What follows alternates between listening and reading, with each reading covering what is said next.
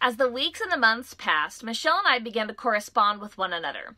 And we would send letters back and forth. I sent her pictures of Ethan. I explained how he had passed away. I, told her a little bit about our family and about the triplets. And she started to send the triplets presents at Christmas and at New Year's. And she would write to me about how she felt bonded to them. And she would always send, this is the crazy part, she would always send them gifts that were like exactly what they wanted. Maybe like the one Lego set that I hadn't got them, or some little like Tinkerbell thing. It was always as if she knew us, as if she had been talking with us, but she did not know. It was the craziest thing.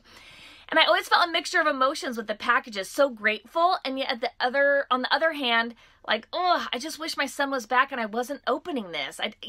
Part of me didn't want the presents. And so it really took me some time till I was ready to meet her. And after 5 years, after his passing, I was finally ready.